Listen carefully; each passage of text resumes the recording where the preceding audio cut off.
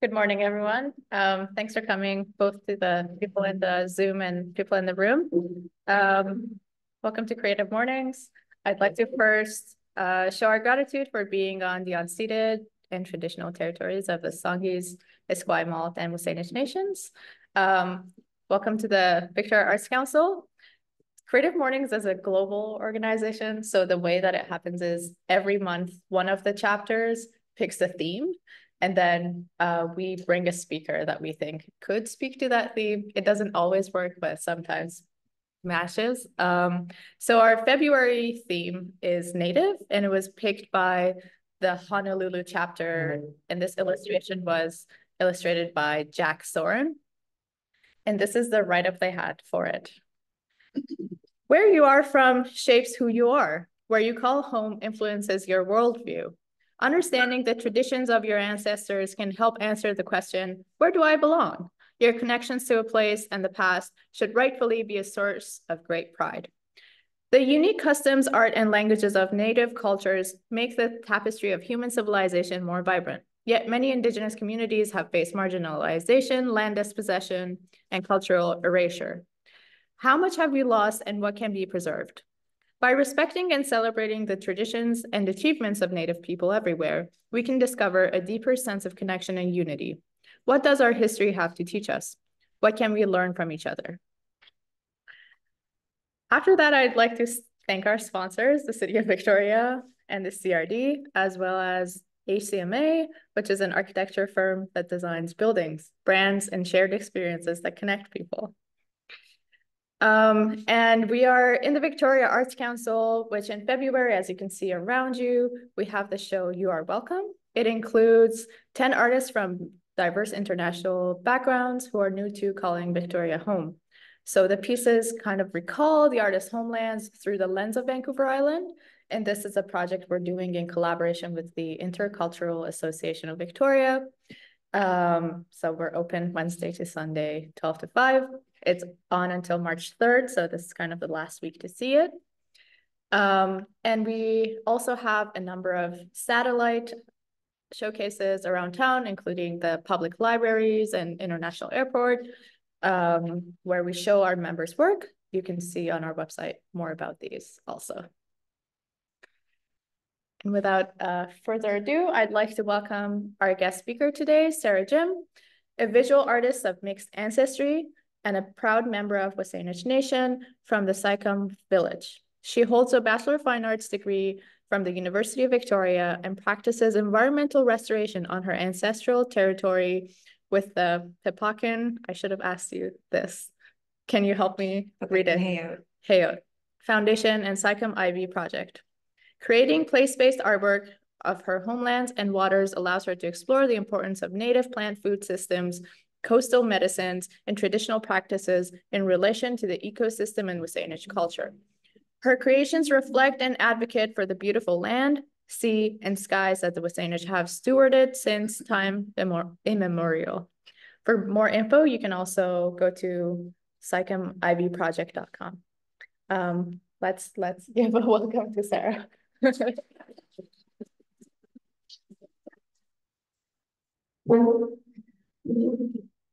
Good? Yes. Hela,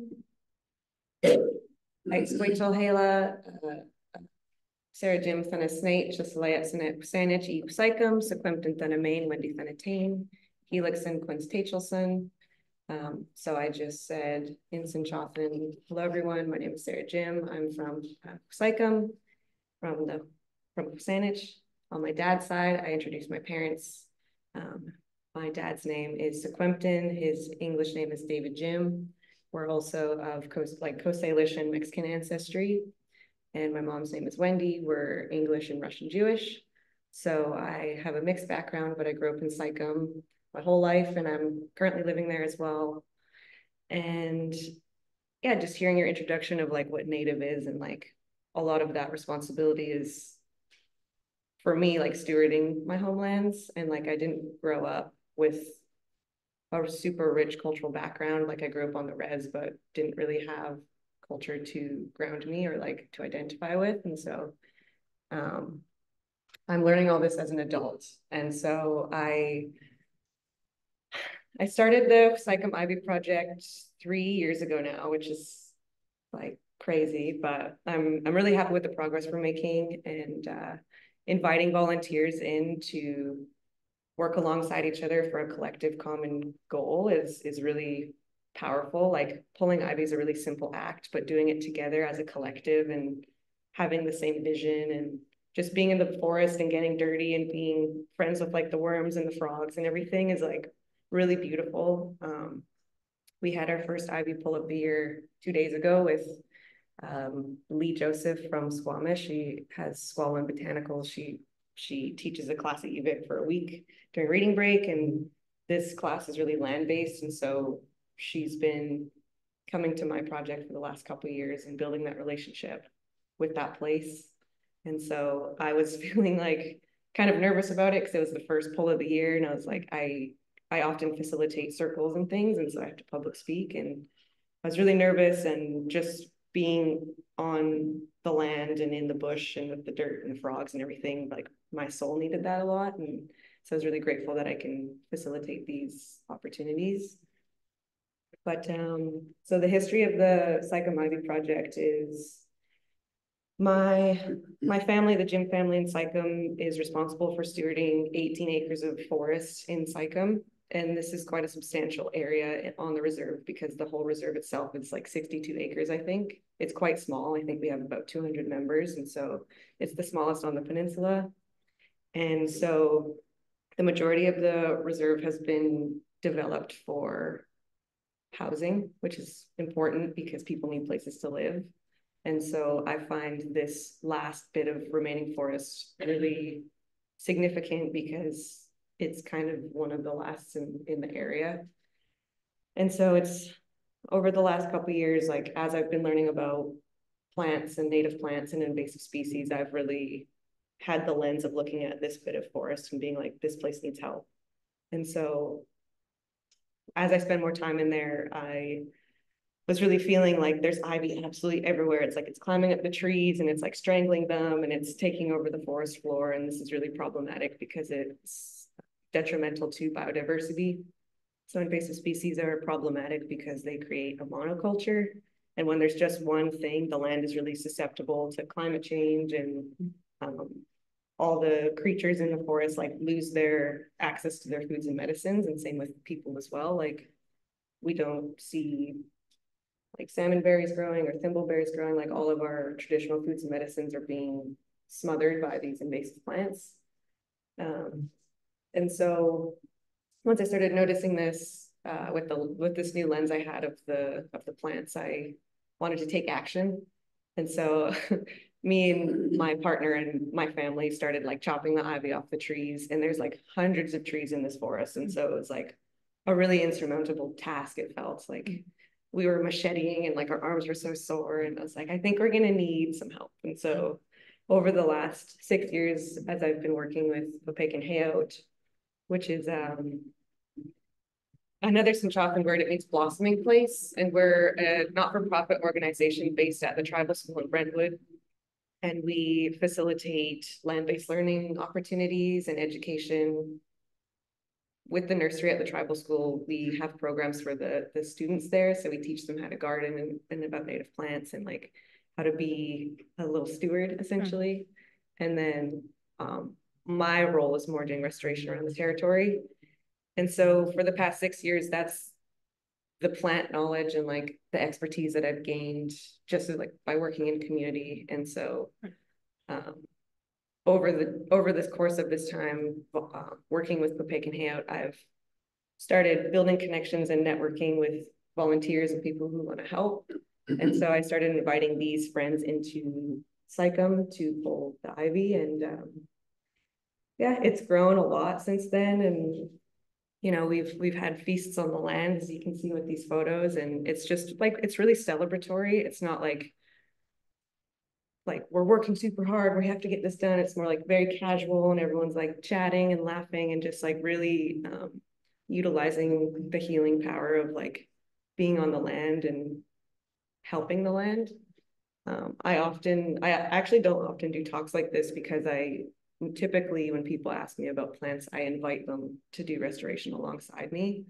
But I thought this was a good opportunity to just like tell the story of how this came to be. Yeah, and it's been 3 years and we've made a really massive dent. Like we started working by taking the ivy off of the trees. So you cut around the tree from like the diameter of the tree, and the ivy all up dies because it lost its resources from the ground. And you start by doing this because, for one, it saves the weight of all the ivy growing up on the tree and like taking the trees down, because ivy grows up towards the light, and once it starts growing vertically, that's when it starts to flower and fruit, and that's when birds start to eat the fruit and spread it. And so when it's growing up, that's when the seeds spread. So we started with all the trees. We got a majority of them, I would say, and so we've been working on the ground, and this is like, ivy's probably the most satisfying invasive to take out, because like you can just start in one little spot and just move, and it clears the space, and you can like meet up with people who are working towards you, and it's kind of like untangling like a necklace or like phone cords, if you like doing that. I like that kind of tedious stuff. And then yeah, we take all the ivy out of the forest, we pile it up, and we've got like literal tons of ivy that we've got taken away. And every spring, new native plants come up, which is really exciting. So essentially, like when you clear the space for the natives to grow, they've just been in the seed bank waiting for their opportunity. And this is like quite symbolic and metaphorical of just, opportunities for indigenous species and plants and people to thrive again. But the thing with restoration is like you can't just clear a space and it's done forever. You have to constantly go back and continually build a relationship with these places. It's not like landscaping at all, where you install it and then you're done. It's essentially like a continuation of the stewardship that's been happening here for millennia, but with a different context because there's invasive plants now. And so yeah, I joke about like, I hope the ivy's never gone, because I love when people come over and come in, and I feel like we always open with an intro circle, so everyone introduces themselves and where they're from. And then we always end with like a closing circle, and everyone's invited to share their like reflections and ideas or how they're feeling. And I feel like that's a really beautiful way to bring people into it, rather than me being like a talking head at the front of the room. Like I love the participatory aspect of that, and it just feels like good to end the day in that way. And yeah, right now we're hosting it at my parents' place, which they're very graciously open up their house for me, and there's my dad on his tractor and a huge pile of ivy. So yeah, I've had really beautiful interactions with people who come volunteer, and I'm always just like full of gratitude how people generously like donate their time and energy, and they come with good intentions, and like often the same people will come back, which is really beautiful, because I just mentioned like that relationship building is really key. So yeah, right now it's pretty early, I guess late winter, early spring. There's like little stinging nettles coming up, and there's elderberry starting to pop. Yeah, it excites me, because I know that the land will eventually like start remembering who it is. And I'm really happy about being able to facilitate this work for my family too, to have access to the foods and medicines again. And I think I'm one of the only people in my family who has like plant knowledge, and so I want this place to be like a learning opportunity for me to like do plant walks for my family. And yeah, and there's the ivy on the trees right there. It's super gnarly. Like sometimes they're huge, like massive, and they have like hairs growing out of them, and it's like real Jumanji looking. Yeah, there's some volunteers and friends, and I don't know how long it's been I've been talking, but yeah, that's I mean, it's been 17 minutes. okay. It's pretty good.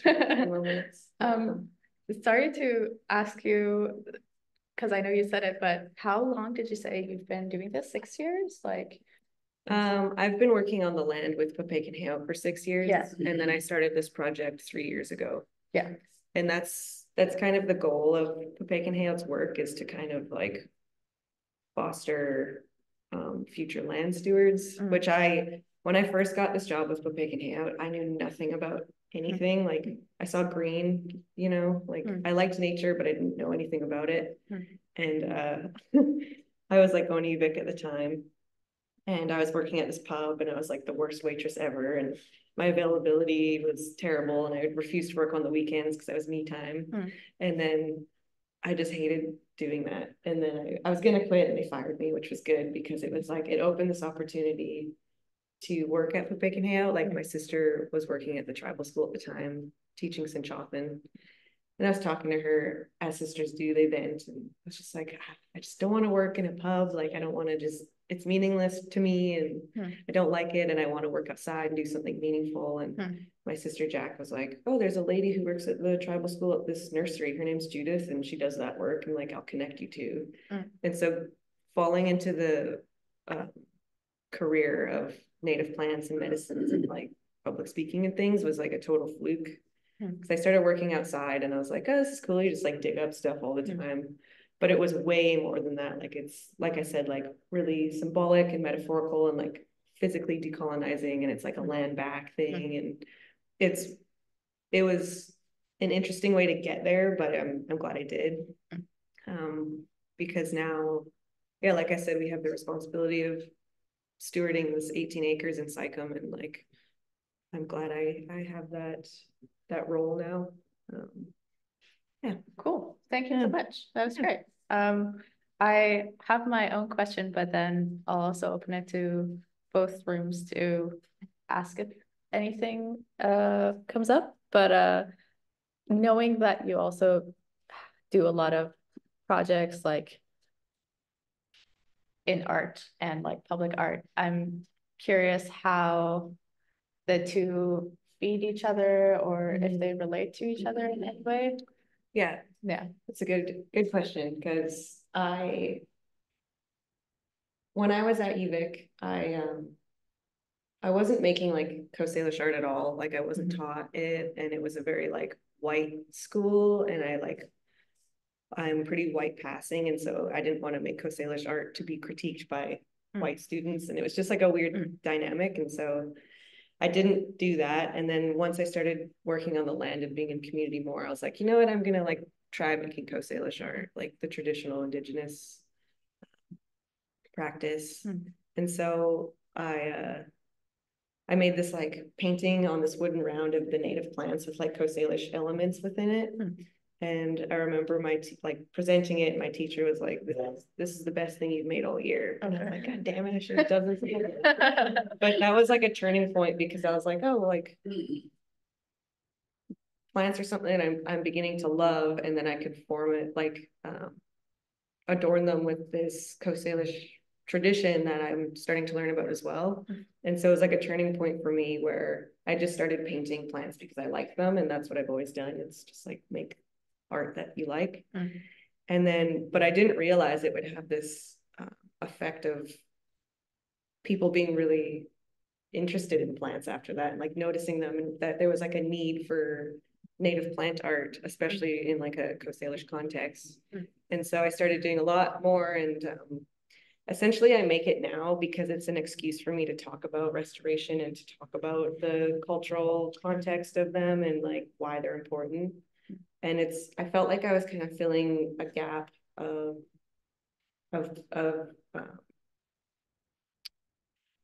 because in a lot of like Coast Salish art, there's the charismatic megafauna that are represented, like the wolf and the bear and the orca, and these are really important like not characters, but like symbols and beings in the art, because they have a lot to teach us. But I felt like the plants were underrepresented, but there's such a huge aspect of life here. Like anywhere you go, anywhere, the way to understand a culture is to look at their landscape and to look at their food, and that's essentially what the plants are. And so yeah, I make plant art now just to talk about restoration, and it's a good like what's like talking point. Like Yeah, I'm showing all these art pieces of plants in a gallery, but now I'm going to talk to you about restoration, that I have your attention, which is like what I care about the most. Yeah, cool. Thank you so much. We do have a little chat text here. Spotting Sarah Jim murals around town makes me so happy. As someone who has volunteered on Sea Garden restoration projects, I really love the Sea Garden mural under the Johnson Bridge. This is from Tina. And okay, if sure. Really inspired by your work, and I was going to ask where yeah, it's kind of accumulating now. Yeah, underneath the Johnson Street Bridge, there's like a 60-foot mural. At the community fridge in Rock Bay, I painted that. There's a basketball court behind the Native Friendship Center that I painted. I'm currently painting a mural with another artist, Caitlin McDonough, at the new supply reuse art shop right beside the old spaghetti factory. Yeah, I painted the tribal school. I painted like Sneedquith, which is where I mostly do restoration. Sneedquith is the Sinchothan name. It's taught in Latin English, right beside Butch Arts. Yeah, I put everything on my website, Sarah Jim Studio, and social media and all that. But yeah, I really value doing murals because it is like it really kind of belongs to the public after. Like I was pretty critical of like the UVic art program just because it was pretty pretentious and like art belonged in a cube and like a white cube, and art is like much more accessible, and also just Coast Salish representation out on the land is really important, especially if like the native plants aren't present. It's like I went to Montreal last summer and there was like no sign of native people anywhere, even though it's like there's so many murals in that city. There was just like no native murals that I saw, and I feel more at home when I see like Indigenous art out in public. So I'm glad I guess you contribute to that. oh yes. You're mostly working like removing ivy as a invasive species. I know the other one that concerns blackberries. Do you have plans on doing anything else for any other invasive species, or are you sticking to ivy? Yeah, it's like 90% ivy, but we have run into Himalayan blackberries, which we'll get to eventually. There's also some holly out in the forest, and I've seen this plant called Daphne as well. They're just not as like prevalent as the ivy is at the moment. Also some like creeping buttercup I've spotted, which is really hard to get rid of. So we'll see what happens when the ivy is gone, which I think will be in like 10 years. We'll see. I don't know. This is like I've never seen a restoration project at the very beginning. Like when I started in Sneedquith, it was kind of already, I think, 8 years along, and so it's kind of managed already. But this one is totally from scratch, like right at the beginning. So I'm really interested to see how it plays out. Is the ivy burned, or are there any other ways to use it after it's built? Yeah, people can be creative with it. Like I was talking to an artist yesterday who burned it to make charcoal and to make drawings and stuff. You'd have to make a lot of drawings with the ivy we're taking out. Some people just roll it up and keep it in a pile to decompose. That kind of scares me because I've heard that ivy can reroot itself and start growing again. Most people take it to the landfill, which isn't a great thing either. Some people bring it to these remediation sites, which are essentially big blasted pits where they just dump ivy and invasives into, which is like not a good thing to do because it can just reroot and spread. So there's no standardization of like what to do. What I do is I got a grant from the CRD to divert things from the landfill, and what we've kind of figured out to do is take it to this mill in Nanaimo and they burn it for biofuel. So after the pile gets huge, I just get a big truck to take it away. And that's what they do for now, which isn't perfect because emissions and whatnot, but yeah, we definitely need standardizations for invasive plants because everybody has that question, like, what do I do with it now? And just dumping it in the landfill doesn't seem right, you know? I've heard some people use it for like washing detergent. So, and like some people weave with it, like baskets and things. So you can get creative, but I just am dealing with such a giant amount that I have to just kind of get rid of it. We have a text from Lucas Glenn. Hi, Sarah Jim. Do you consider your art on your restoration to be activist work? Or is that a label you'd like to avoid? Your fan in perpetuity, Lucas Glenn. Hi, Lucas. Activist. I don't know. I've been labeled that in the past, but I feel like just as Indigenous people, we are naturally just advocating for the land. I think in the context of it being under attack, it might look like an activism act. Yeah, I don't really care what people call me, but I just know that what I'm doing on the land and with my art it feels right, and it feels like the path that I'm meant to be on. And it's a good question. Thank you. Cool. Is that it? Or just wondering if you have interest in other sites, or have you been to other forested areas to look at like what kind of invasive species might be attacking in that area? And there's been a lot of difference between areas. Like is the idea really specific to this particular landscape you're working on right now, or is that kind of just a box? I can't go anywhere without being overwhelmed by all the invasive plants. It's really problematic, and I've talked to some people who don't like, they just see green, like I said I had before. And so I feel like education is a really important aspect of knowing the landscape and knowing that, like, oh, this ivy's so pretty. It's like, no, it's actually really, really problematic because it is everywhere. There's a farm up the road, Sandown, and they have a forest that kind of connects to mine, and they have a huge ivy problem as well. So I told them, I was like, well, once I'm done mine, like, I'll come work with you. But it's really problematic because everywhere you go, like, invasives are everywhere.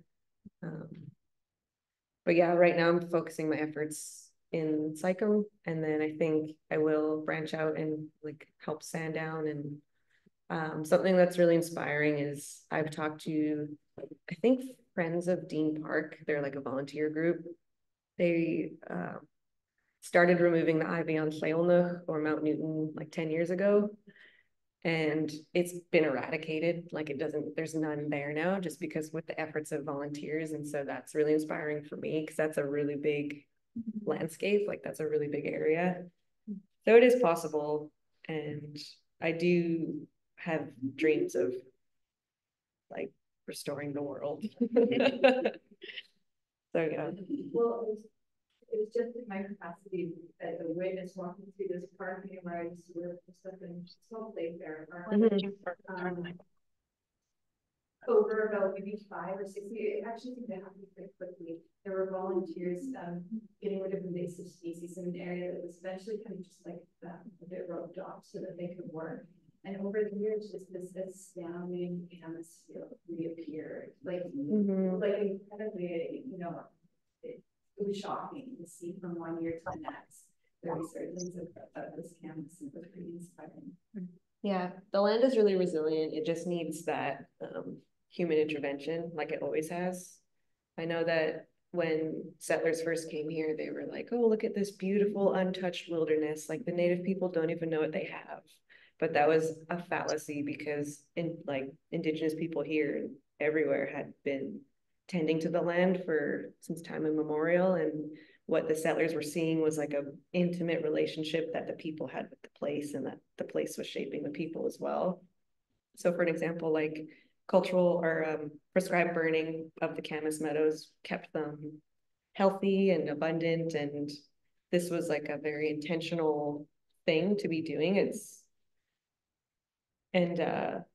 there was also, yeah, and digging up the camas too. So camas is a food source, and digging it up made the, like, aerated the soil to make it fluffy, and also gave space to the camas that they didn't dig up. And so it just like contributed to the health of the fields as well.